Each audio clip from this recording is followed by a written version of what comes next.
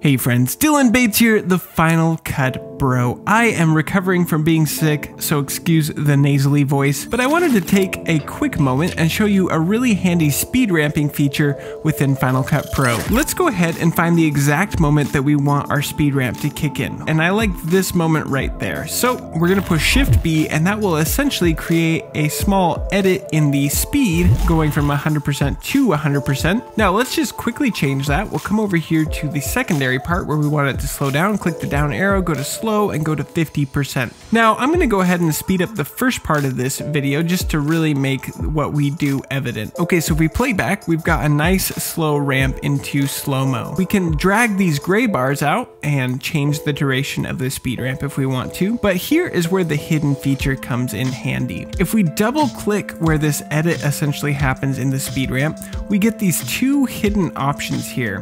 The first option here, speed transition, we can enable or disable, and you'll notice that these gray bars go away.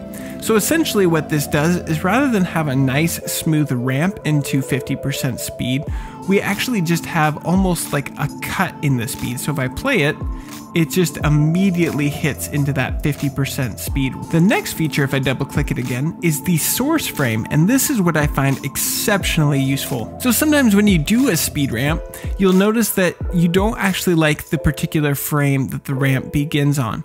And oftentimes I would actually just redo the whole ramp, and it cost me a lot of time. But if we push this edit button, it actually gives us this nice little reel here with an arrow. And that reel, we can click and drag and change the actual frame that the speed ramp begins on. So if there's a different frame, say somebody's doing a backflip and you want to start it a frame later or a frame earlier, you can easily move this around to the exact moment that you want the speed ramp to begin.